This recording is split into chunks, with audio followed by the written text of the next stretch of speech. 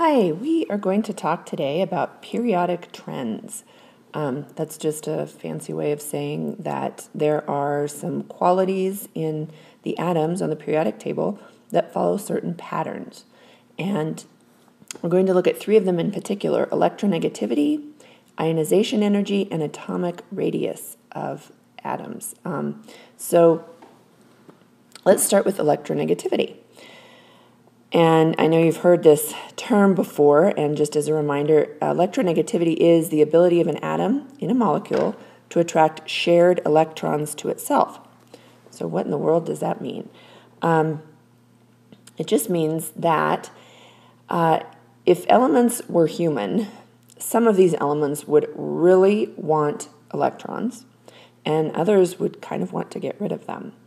So the ones that really want electrons would have high electronegativity. And you can see on this scale that fluorine has the highest electronegativity out of all the atoms. And why is that? Well, if you remember from studying electron configurations, these elements right here, the noble gas elements, are very special. They have a full outer energy shell, with their valence electrons. So it's called an octet. They have 8 electrons in their outer energy level. And that makes them extremely stable. These elements are very, very stable, very, very happy. And for the most part, all the other elements would kind of like to have their electron configuration and have a full octet for their valence electrons as well. So fluorine right here is very close to having the electron configuration of neon. It could gain just 1 electron. It could look like neon. Otherwise, it would have to lose 7 electrons to look like helium. So fluorine has a very high electronegativity. It really desires to gain an electron. So going across the periodic table this direction here, you can see how lithium would certainly have a lower electronegativity than fluorine. It is not able to attract all of these electrons in order to look like neon. It would really rather lose an electron and look more like helium.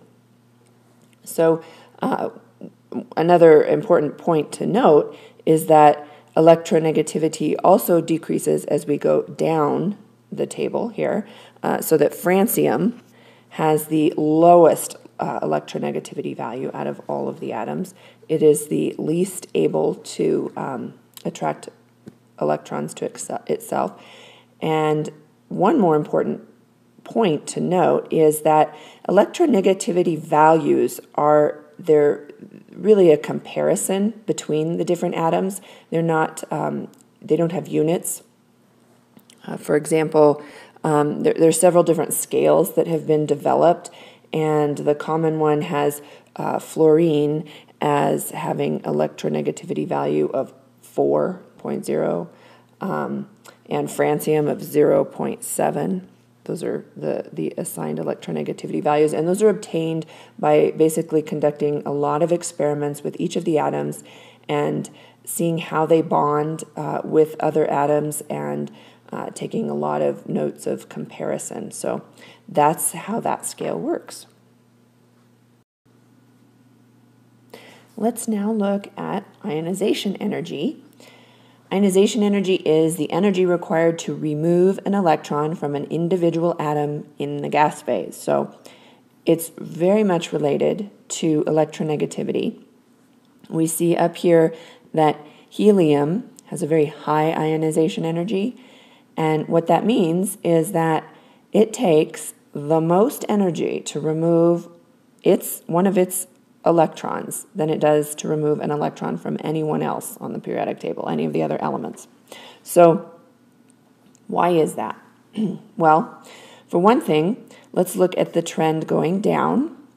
As we go from helium down to radon, we are increasing the energy shells, and the electrons are getting further and further from the nucleus.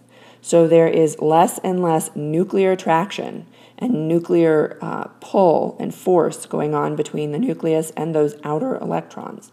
So that last electron in the very last shell of radon does not take nearly as much energy to remove as it does from helium, where the electrons are pulled in very tight and there is a great amount of nuclear attraction and nuclear force between the nucleus and that electron. So here, as we go from this direction over to this side of the periodic table, we have elements like lithium. Lithium only has one valence electron. It takes a lot less energy to remove that valence electron than it does to remove, say, one of fluorine's valence electrons. Fluorine has 7 valence electrons. It is really actually much more interested in gaining an electron. Remember, it has a very high electronegativity value. It would like to get another electron and look like neon rather than lose one. So it takes quite a bit of energy to pull one of fluorine's electrons from one of the fluorine atoms.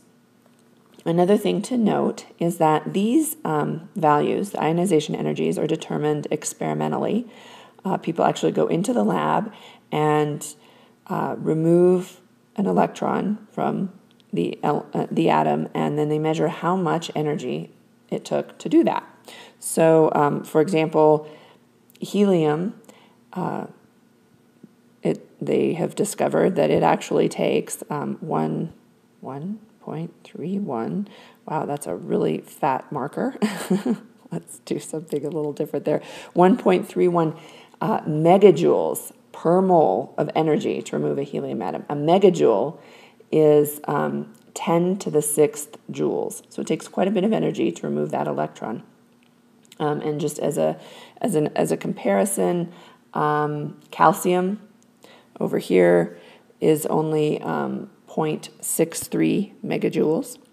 So it's a little bit less. And that's just for an example so that you can, 0.63, so that you can have some idea of how much energy we're actually talking about. There are also experiments to determine the second ionization energy and the third ionization energy, where they remove a second atom or a third atom from that element. And those, of course, require a lot more energy than just the first ionization energy. Now we have atomic radii. The atomic radius is, of course, the length of an individual atom's radius. So it's not that surprising that this is highly related as well to the ionization energy. We have here, down at this end of the periodic table, the largest atoms. And up here we have the smallest. The trend usually goes like that.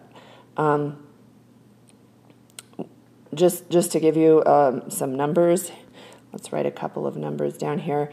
Fluorine happens to be 71 picometers, and a picometer is 10 to the negative 12th meters. So that just gives you a little idea on size. Let's look at potassium is 220 picometers. So that just gives you a little idea on size. Obviously, as you go top to bottom on the periodic table, you're going to get larger, simply because the energy orbitals are greater. You have electrons farther away from the nucleus, and the atoms just get bigger.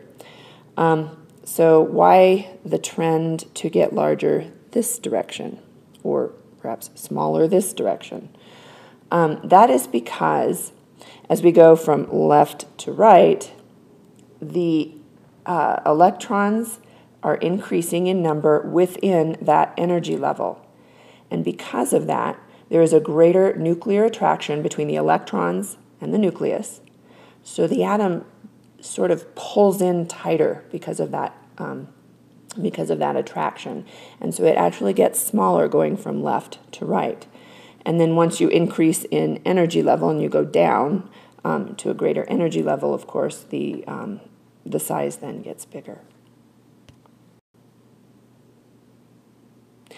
So as a quick summary of the periodic trends, electronegativity, which is the ability of an atom in a molecule to attract shared electrons to itself, to basically hog the electrons. Electronegativity increases going towards the right and going up, so that we have our highest electronegativity value in fluorine. Ionization energy, then, you'll remember, is the energy required to remove an electron from an individual atom in the gas phase, and that energy increases towards the right and going up as well. It requires a lot more energy to take an electron away from something that really wants to have it. Then we have the atomic radii. We have the radius increases as we go down, and the radius increases toward the left. So those are the summary of the periodic trends we're going to talk about today. One more item to note, and that is just ionic radii and the size of ions. A cation, if you'll remember, is the positively charged ion. One or more electrons have been removed to make that positive. An anion is the negatively charged ion. It has either one or more additional electrons that have been added to it, and it's just something to note that a cation is always smaller than its parent atom. Okay, so here we have the parent atom of lithium, and we have the cation. An electron has been removed from it, and therefore it is a smaller ion. For an anion, it's the opposite. An anion is always larger than the atom from which it was formed. So here we have the fluorine atom and the fluorine ion. An electron was added to it, and it has increased in size as a result. So thanks, and we'll see you in class.